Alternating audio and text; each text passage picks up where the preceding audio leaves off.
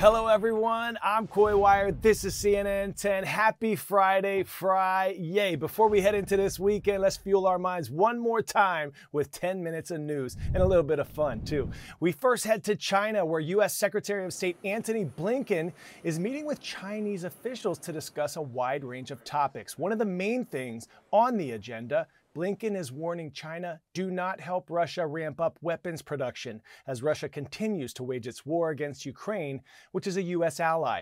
But that's not all the two sides are talking about. Secretary Blinken is also discussing how China treats U.S. businesses operating in that country.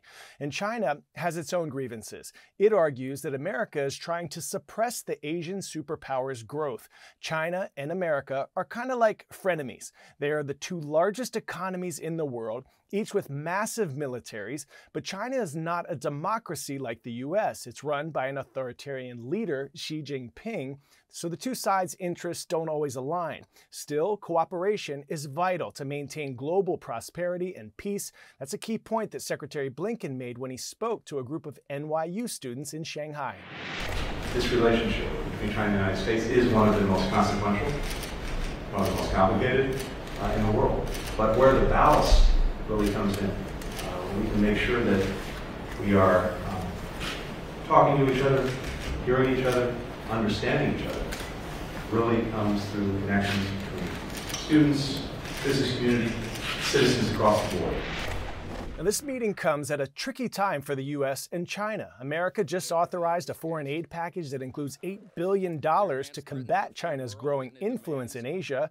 President Biden also signing a potential TikTok ban into law. It requires the social media company based out of China to find a new owner in the next few months, or users in the U.S. will no longer be able to download it.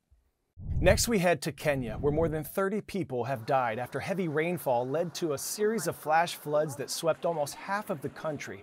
In total, more than 100,000 people have been affected by the severe weather. CNN's Larry Madowo shows us the devastating impact in Nairobi, Kenya's capital. Where I'm standing, it used to be somebody's house. All this area used to be people's homes, all swept away. What's getting cleared back there, that debris that's left over, that's what used to be their homes. In these informal settlements around Nairobi, the houses are made of wood, they're made of iron sheets. They're very easily swept away when there's flooding like what was experienced. It's a cycle. If it's not the flooding, it's a fire, and then flooding and a fire, and it goes on and on and on. You see a lot of people trying to collect whatever little is left, what their homes used to be, some iron sheets, maybe some valuables, trying to figure out how to rebuild their lives after a devastating situation where every single thing they owned was swept away by these flash floods. Nothing has come from the government. We only help ourselves because nobody has come to the rescue. You feel like you don't come from this country, you are maybe inferior, because if it was somewhere else, maybe middle class or the highest class, government could have responded ASAP. Residents in these areas, informal settlements, or slums as they're better known, often complain about emergency services not getting to them during disasters. But here's the extra complication. It's starting to rain one more time. The Kenya Meteorological Department has warned of heavy to very heavy rainfall still to be expected. And the fear here is that that may lead to a new wave of flooding. Larry Madowo, CNN, Nairobi.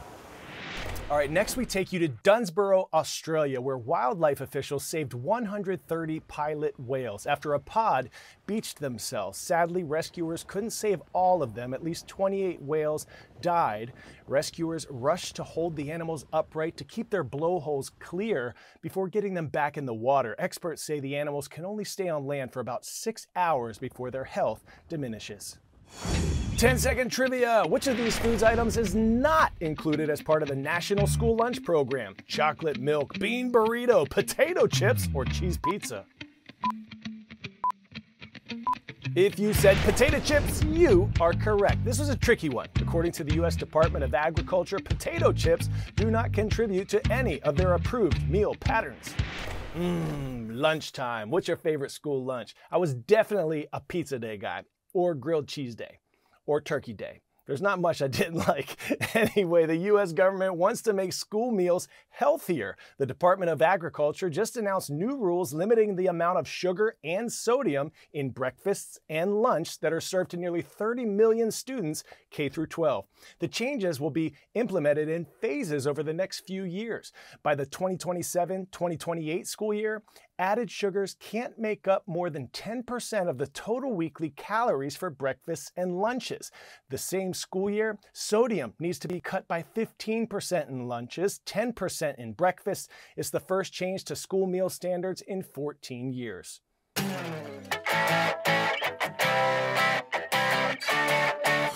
Today's story, getting a 10 out of 10, has a tentacleizing twist. 9-year-old Cal Clifford wanted a pet octopus, and he thought he got one, but he ended up with a whole lot more. CNN's Jeannie Mose has more. You may not think of octopuses as lovable, but this is the face of a kid seeing his pet octopus for the first time.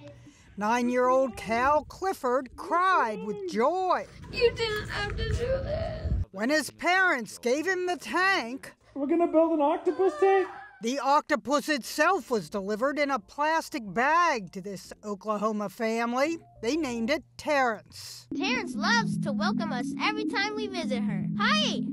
As in high five, but with 8 tentacles.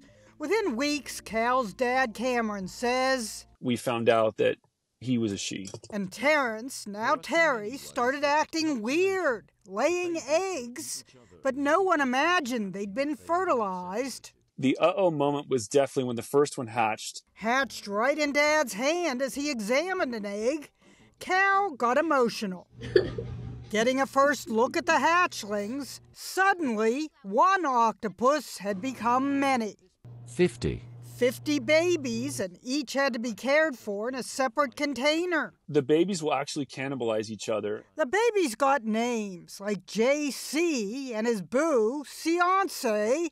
The family learned that octopuses make for expensive pets. Leaks in the tank system required vacuuming carpets and relaying ruined floors. It was all documented on TikTok. I wish my son's favorite animal had been a hamster. Almost half of the baby octopuses survived, but Terry has died, buried in the yard. Usually the mom dies after laying her eggs. The babies are destined for educational institutions. As for Cal, he's so into octopuses he even dressed up like one for Halloween.